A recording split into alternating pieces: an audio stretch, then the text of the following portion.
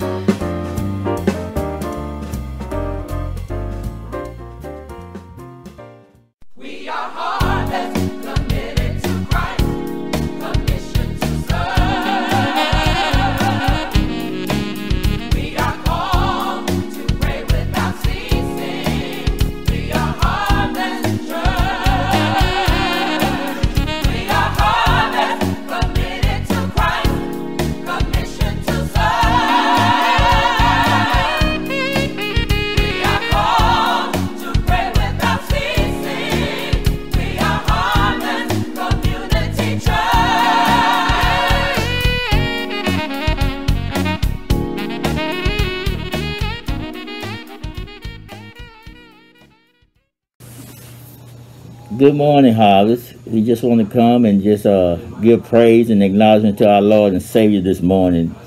Amen. For bringing us through a time that we had to go through a trial as far as dealing with that COVID. So this morning we just want to just give a little testimony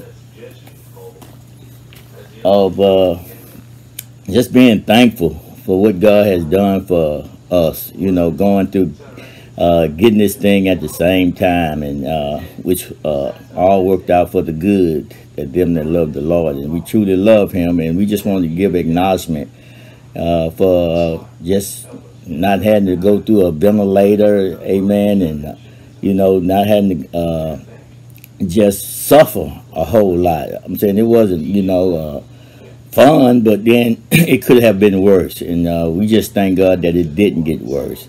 And we just want to come and just thank God this morning to let everybody know that God is good, and he's good all the time. Amen. Amen. So we just want to just share, you know, how good he was to us with you all this morning. I'm quite sure Angie want to say something.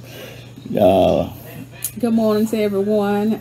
It's a blessing just to be healthy, to say that we are back to business as usual for us, our life, and doing our COVID events. I had it first, and then we took care of me first, and then vice versa. She gave it to me.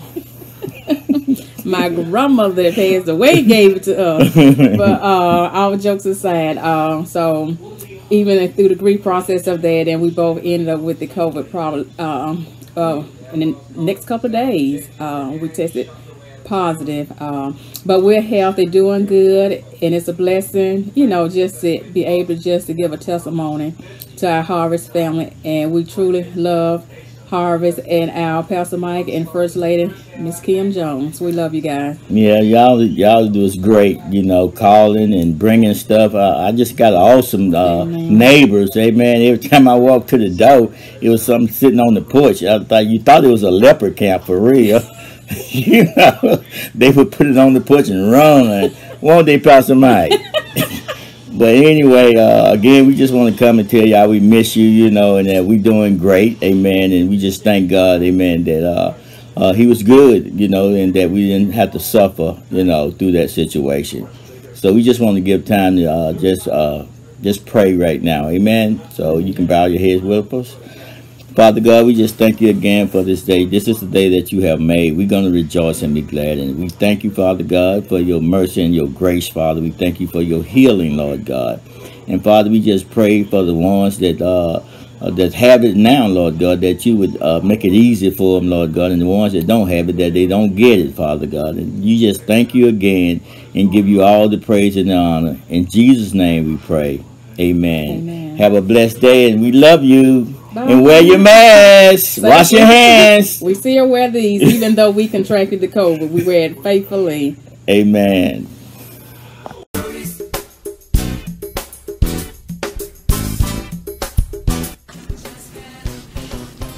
Hello, Harvest. My name is Winifred Smiley. I'll be so happy when we're all together again. But I want to tell you about my favorite Bible verses. It comes from 1 Corinthians 13, 1 through 8. And it states, "If I speak in the tongues of men and of angels, but have not love, I am only a resounding gong, or a clanging cymbal. If I have the gift of prophecy and can fathom all mysteries and all knowledge, and if I have a faith that can move mountains but have not love, I am nothing. If I give all I possess to the poor and surrender my body to the flames, but have not love, I gain nothing. Love is patient. Love is kind. It does not envy. It does not boast. It is not proud. It is not rude. It is not self-seeking. It is not easily angered. It keeps no record of wrongs. Love does not delight in evil, but rejoices with the truth. It always protects, always trusts, always hopes, always preserves. Love never fails. This is what I feel that God wants of me, and that He expects me to act in a positive manner. Thank you. It comes from Hebrews 11, verse 1. And it says that faith is assurance that things hoped for and a conviction of things not seen. To me, that's saying that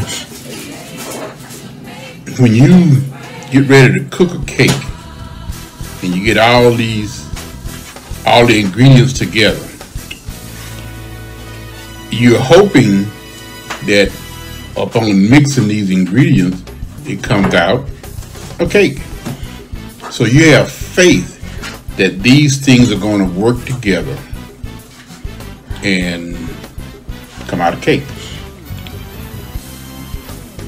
By having faith, you're hoping for one thing,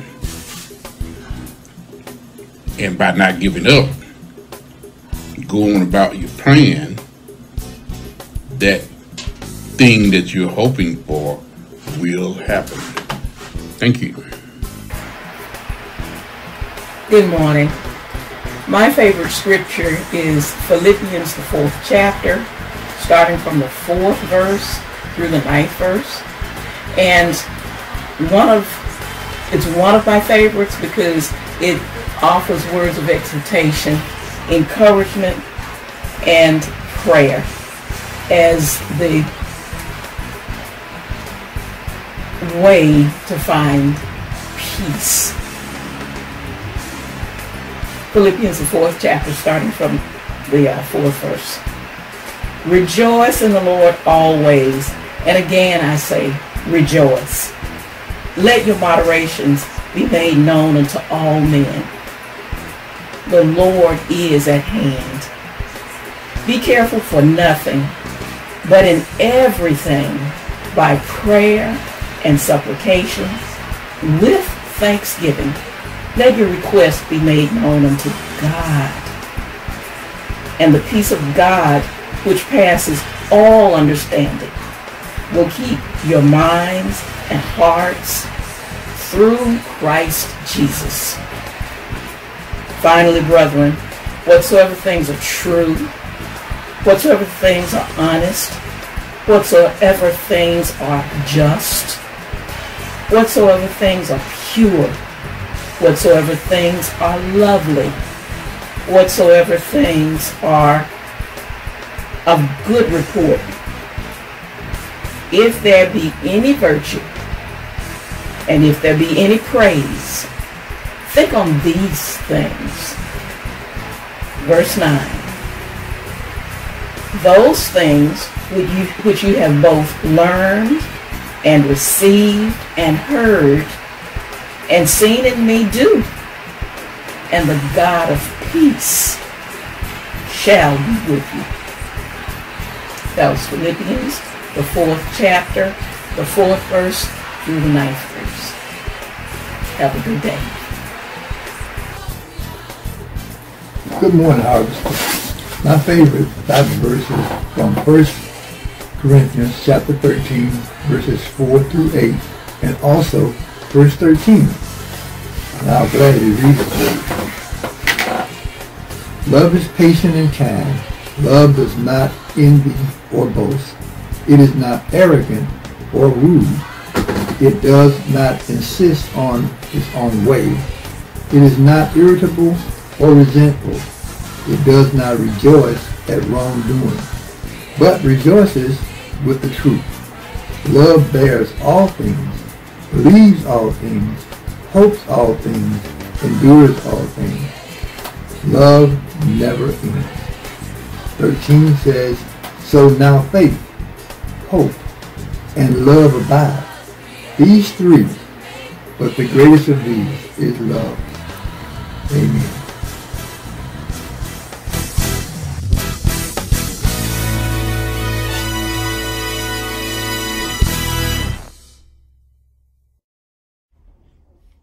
The Word of God says, I am crucified with Christ, nevertheless I live. Join us in singing Galatians 2:20. I am crucified with Christ. I am crucified with Christ. I am crucified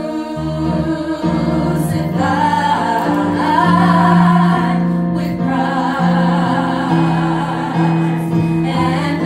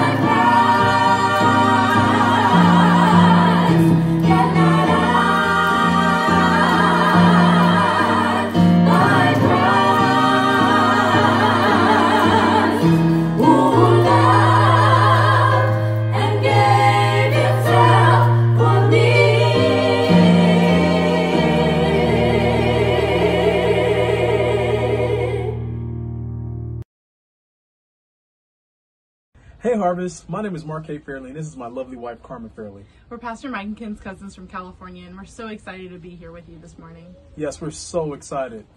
Listen, I just released a project called Notes from the Heart, and on that album, there's a special song that's entitled Breathe. And it's simply a song that's a prayer unto our Lord, asking the Lord to breathe on us. So I pray that it encourages your heart. I pray that it brings peace and hope to your life today as you guys hear it. So you can find the song on all platforms. You can find it on Apple Music, Spotify, and even YouTube. So I pray that it's a blessing to you today. Thank you again for having us today. We're so humbled to be with you guys. Blessings. Have a great day.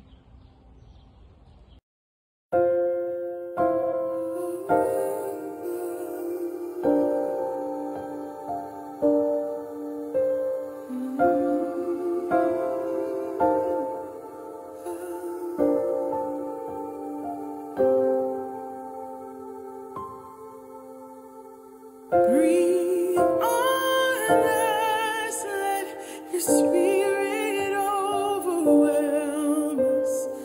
Fill our lungs with the songs of hope and praise. Come speak your words of life and take your place inside us. Spirit,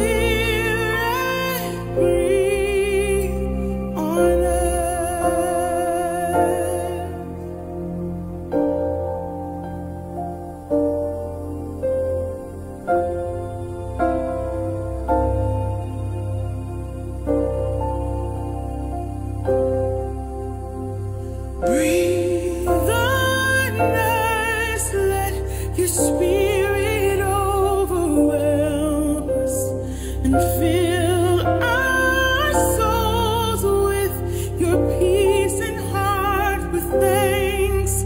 Come crown us with your everlasting joy and gladness. Spirit,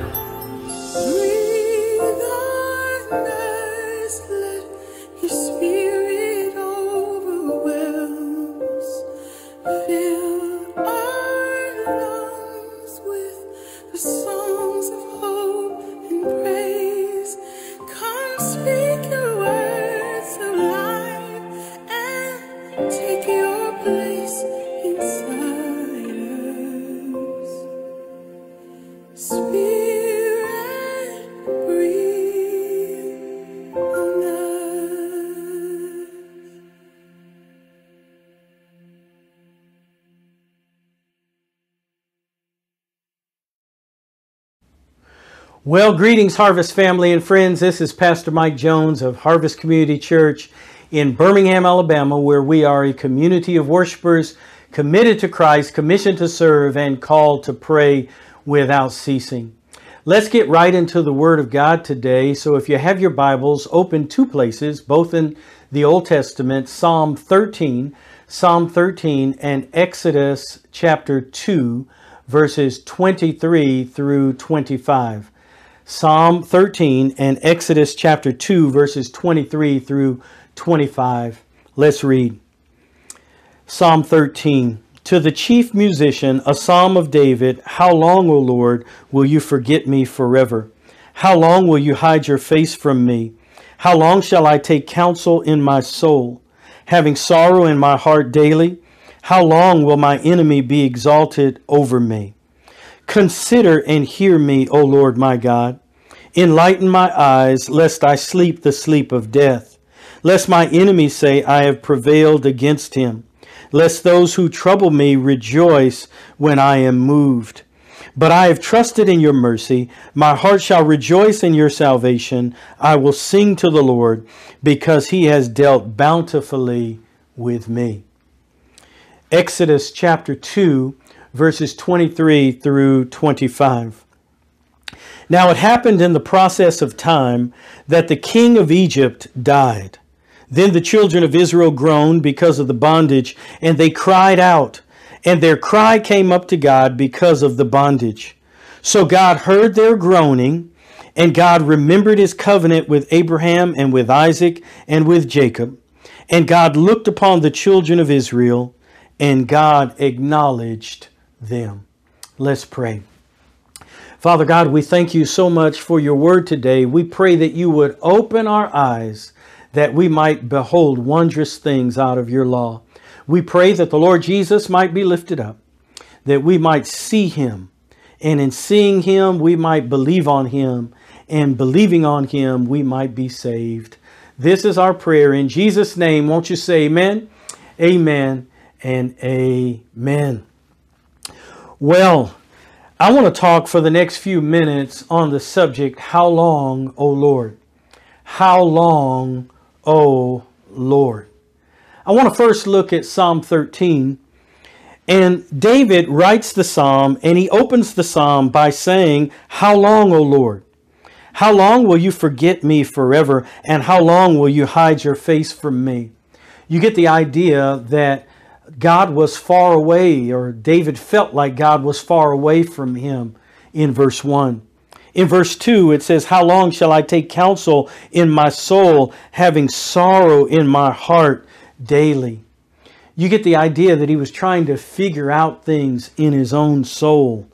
He was taking counsel in his soul, trying to figure out what was going on, and all it did was result in sorrow every day in his heart.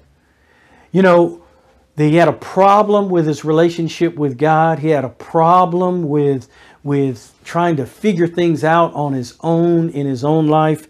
But there was a trilogy of problems, because at the end of verse 2 it says, how long will my enemy be exalted over me? Many of you are probably aware of the recent events with Jacob Blake in Kenosha, Wisconsin.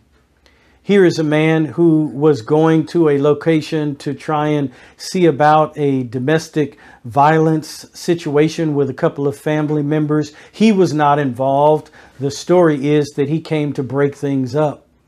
He's going to his car, and I don't know the specifics, but it looks like he was not obeying the commands of the officer.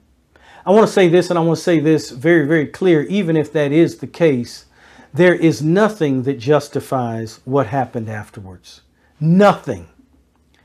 He goes to his car, opens the car door, and tries to get in. The officer grabs his shirt and begins to shoot him in the back 7 consecutive times. He is now in the hospital, probably will never walk again. He's lucky to be alive. But many of us saw those pictures and thought, not again. Not again. We're just getting over Ahmaud Arbery. We're just getting over George Floyd. We're just getting over the protests, the riots, the backlash. We're trying to see, we're getting some headway with regard to getting the message across to America that Black Lives Matter. And now this has happened. I talked to a couple of members via text, and one member said, Pastor Mike, I feel like the book of Lamentations. I'm just distraught. I'm so hurt. I felt like we were making some headway. I thought that we would see an end to this in my lifetime, but I'm not so sure. I talked to another member who said, Pastor Mike, you know, our forefathers who marched and who protested, who fought during the civil rights movement, they must be made out of something different, because I'm a young person and I'm exhausted. I'm just exhausted emotionally. I'm exhausted with the conversations that I have. I'm exhausted with trying to explain our position. I'm exhausted with trying to explain the way we look at things with regard to our culture as opposed to the dominant culture. I'm just tired. And many of us are asking the question, how long will we have to keep going through this? How long will we have to see viral videos of us being used and abused and shot and killed? How long do we have to have slogans like "Say Their Name"? How long before Breonna Taylor gets justice? How long before we see that the system is turned around? How long? How long will it take for us to be viewed as equally human? How long before we see there's a police encounter and there's not a rush to violent force? How long? How long before we see we get treated equally? How long? How long before we see that one of our men gets taken to Burger King after committing a crime? How long? How long before we see that when someone in our community goes to trial and someone in the dominant community goes to trial, that whatever consequences there are and whatever sentences are hounded down, they are equal? How long? And so David is struggling within himself. David is struggling with his relationship with God. And David is struggling with how to make sense of his enemies exalting over him. And then in verse 3 it says, "Consider and hear me, O Lord my God. Enlighten my eyes, lest I sleep the sleep of death. Lest my enemies say, I've prevailed against him. Lest those who trouble me rejoice when I'm moved." What he's saying here is this: God, I need you to open my eyes. Help me process this. Help me process, Jacob Blake. Help me process what is going on. Help me know what you're doing. Because if you don't do anything, my enemies will think that evil will triumph. My enemies will actually think that they have won. The devil will think that he has the victory. You've got to do something. I need you to be active, and I need you to be active right now. And so that's what he's saying. In verse 5, evidently God meets him in his prayer. Because in verse 5 he says, "I have trusted in your mercy. I've trusted in your mercy. My heart shall rejoice in your salvation. I will sing to the Lord because he has dealt bountifully with me." Men and women, I want to say this really, really clear. As you talk about the situations that are going on, they are not going to make sense under the sun. They are not going to make sense in a natural way. They are not going to make sense if you look through them through human eyeglasses. This is only going to make sense, and you will only be able to process what is going on with an eternal perspective, with a God perspective, that God is still God, that God is still on the throne, that God still has a plan, and it will not be thwarted. "I know the plans that I have for you, declares the Lord, plans for welfare and not calamity, to give you a future and a hope." He may not do it tomorrow, the next day, the next month, or the next year, but God's plan will not be thwarted. And so I'm going to continue to protest. I'm going to continue to use my voice. I'm going to continue to proclaim that we are all equal in God's sight. I'm going to continue to proclaim that there is systematic racism and systematic injustice. I am still going to say that it needs to be dealt with. I am still going to say that just as individuals need to repent, nations need to repent as well. I am still going to stand on the soapbox and say her name. I am still going to say that we need justice for all. I am still going to say that all lives will not matter until black lives matter. I am still going to say that white folks aren't the enemy, that cops are not the enemy, that our fight is not against flesh and blood, but against principalities and spiritual forces of wickedness in heavenly places. I am still going to say that the foundation of the system needs to change, that people's hearts and minds need to change. I am still going to say that. Still going to say that. The question remains, Pastor Mike, how do you process that? That's why we're looking at Exodus chapters 1 and 2. I'll paraphrase Exodus chapter 1. Genesis has finished. Joseph is dead. Joseph was there in Egypt. He rose to the second highest in all of the land. He had his family there with him. His father ends up dying, and he says that he's going to take care of his brothers. The children of Israel are there in Egypt, and they begin to multiply. In Exodus chapter 1, it says that they grew strong. But in Exodus chapter 1, it says that there was a new king that came to Egypt that did not know Joseph. And so he felt threatened by the Israelites. He was fearful of the Israelites, so he pressed them into slavery. The Israelites were in slavery for 400 years. They say it was a hard slavery. It was bitter and hard bondage, that they were pressed into service and all manner of service. That's what the scripture says. And not only that, it went a step forward. The king decided that he would perpetrate genocide upon the Israelites by killing all of the male children. But if it were not for a group of courageous women who decided that they would not kill the babies when they were born, that they saved a nation, and we'll talk about that on a later date. But these women decided that they would not do that. In the beginning of chapter 2, Moses is born.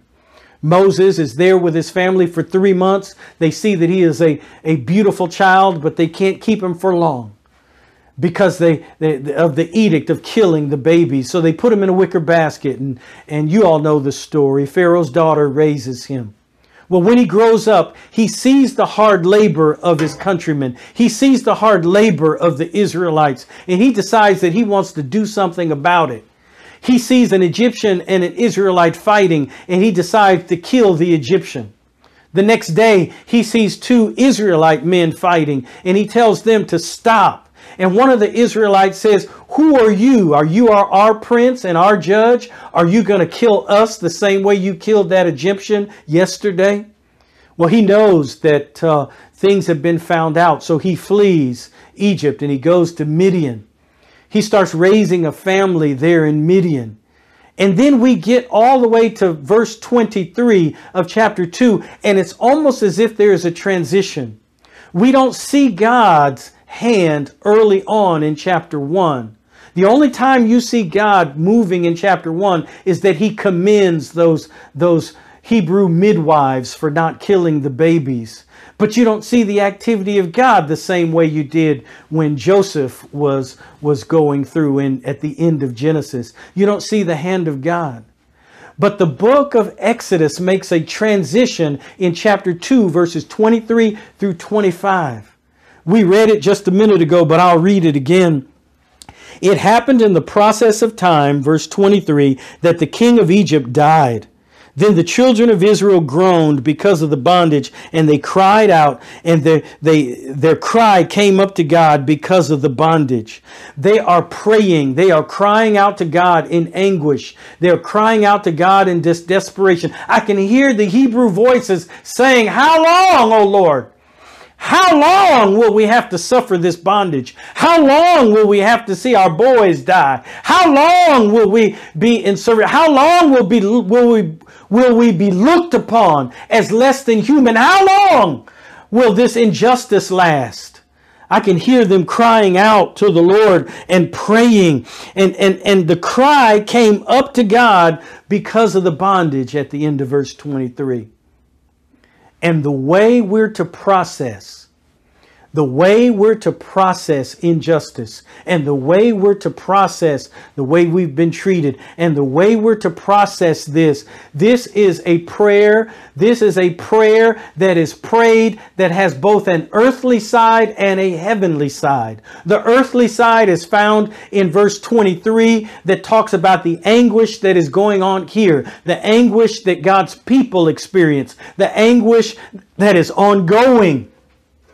But in verses 24 and 25, we see the activity of heaven. We see what God is doing. We see what God is up to when things like what Jacob Blake endured happened. We see what happens there when people are oppressed. And it ought to bring us comfort as we move along. 4 things. Number 1, God heard their groaning. God hears. God hears. Psalm 55 verse 17 says, evening and morning and at noon I will pray and cry aloud, and he shall hear my voice. God hears. Number 2, it says God remembered his covenant with Abraham and with Isaac and with Jacob. God not only hears, but God remembers. It says he remembers their covenant. Well, what does that have to do with him remembering? Has he forgotten about us? No, he hasn't forgotten. That remembering means that he is poised to act. It's almost as if he's mentioning remembering the way he does in Genesis 8:1, where it says he remembered Noah. The way he does in Genesis 19:29, where it says he remembers Abraham. The way he does it in Genesis 30, verse 22, where it says he remembered Rachel and opened up her womb. The way he does in 1 Samuel chapter 1, verse 19, where it says he remembered her, meaning Hannah, and opened up her womb. In each one of those cases, the scripture says that he remembered them, and all of a sudden, after the remembering, God acts. He not only hears, but he remembers. And verse 25 says, and God looked upon the children of Israel. Some translations say that God saw the children of Israel. God sees us. God is not blind. God sees. He sees the slavery. He sees the oppression. He sees the discrimination. He sees the racism. He sees the police brutality. He sees the hurt and pain. He sees the frustration. How long? I don't know how long, but God sees. How long? I don't know how long, but God hears. How long? I don't know how long, but God remembers.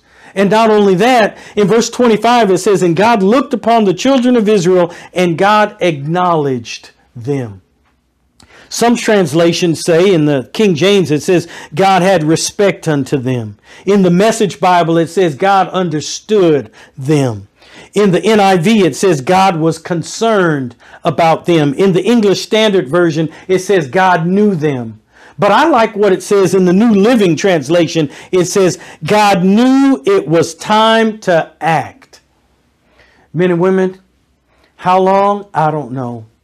But the way I'm going to process this, the way I'm going to endure this, the way I'm going to set my mind on this is to know that God hears, is to know that God remembers, is to know that God sees, and to know that he knows and acknowledges us. He sees us. He knows that it's a time to act. So I'm going to keep on praying. I'm going to keep on serving. I'm going to keep on marching. I'm going to keep on protesting. I'm going to keep on posting. I'm going to keep on bringing to people's attention that we are all one. I'm going to keep telling white folks that our fight isn't against white folks, but it's against the system. I'm going to keep telling white folks that that is not the issue, that there really is systemic racism. I'm going to keep telling white folk that you don't have to be afraid of us. You know, Jacob Blake could be me. I remember having a gun drawn on me. I don't talk about it much, But they don't know that I'm a pastor. All they see is a black man. And I'm asking the question deep in my heart, how long, Lord? How long will I be seen as less? How long? How long will our boys have to drive at nighttime in fear whenever they see flashing lights? How long? How long will they ever have to get nervous when the officer gets out of his car and walks toward theirs? How long? How long do they have to be in desperation, knowing that if their hands aren't on the steering wheel, or if they don't obey a command, or if they disobey something very, very simple, even if they don't have a weapon, they can be in danger? How long? And the Lord says, the way you can find comfort is that I hear your groaning. I remember my covenant. I see my children. And I acknowledge them. I know them. Aren't you glad? The rest of the book of Exodus is about a man named Moses. In answer to this prayer, God raises up Moses. In answer to this prayer, God raises up a deliverer. In answer to this prayer, God says, what I will do is act, and I will act swiftly, and I will act sovereignly, and I will act powerfully, and I will do what only I can do. I will deliver you. And I've got to trust that that's going to happen here. I've got to trust that that is in our future. I got to trust that if I keep trusting and walking with Him, that it will happen. No, He's not going to bring a Moses. No, He's not going to bring a Martin Luther King. He has brought the Lord Jesus Christ. Jesus is our deliverer. Jesus is the one who will free us. Jesus is the one who is sovereign and powerful. Jesus is the one who will step in front of this system and say, enough is enough, let my people go. Jesus is the one that they relied upon during slavery. Jesus is the one that they relied upon during Jim Crow. Jesus is the one that they relied upon during the Civil Rights Movement. Jesus is the one that we will rely upon now. We will put our trust in Him and Him alone. It's Jesus. He is the deliverer. He is the one who is sovereign.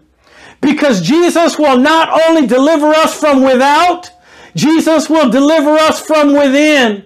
God not only delivered the Israelites from without, the enemies of the Egyptians, He was in the process of delivering them from themselves. He didn't deliver them because they were so perfect and so sinless and so righteous and so honorable. No, He said, I will deliver you from the hand of Pharaoh, but I will deliver you from the hand of sin as well. And men and women, we need a complete deliverance today. So that if you are under the sound of my voice, the first movement of activism, the first thing that you could do to say, I want to deliver my people, is to ask Jesus to deliver you. The first thing that you can do is give your heart and your mind and your soul to Jesus Christ. Because quiet as it's kept, the power of the civil rights movement, where the people of God would pray and the people of God would sing and the people of God would fellowship and the people of God would witness and the people of God would glorify the Lord Jesus Christ. And Jesus did something in our lives. And Jesus is saying, I want to do it again. I'm praying that we would process this situation with knowing that God hears us, with knowing that God remembers us, with knowing that God sees us, and knowing that He acknowledges and knows us, and knows that now is the time to act. And as I close, I would say to you, today is the day of salvation. Today is the day for you to give your heart to the Lord Jesus Christ. Do you believe in deliverance? I do. The same way he delivered the children of Israel, he can deliver you. I know that he delivered me. Let's pray. Father God, if there is someone under the sound of my voice that has never found true freedom in Jesus Christ, I pray that they would find it today. Today is the day of salvation. Lord, simply pray if you want to. Pray and you desire Jesus. Pray, Lord Jesus, I need you. Thank you for dying on the cross for my sins and liberating me. Thank you for forgiving my sins. And thank you for forgiving me eternal life. Lord, take control of the throne of my life. Make me the kind of person, deliver me from without and deliver me from within. As I close in prayer, I pray a hedge of protection around our boys. I pray a hedge of protection around our girls. I pray a hedge of protection around those in our community. Lord, protect us. Protect us. Lord, deliver all of us. All people, regardless of color. Make us one. Give us your love. In Jesus' name. Won't you say amen, amen, and amen. Until next week, remember Jesus. He remembers you. We are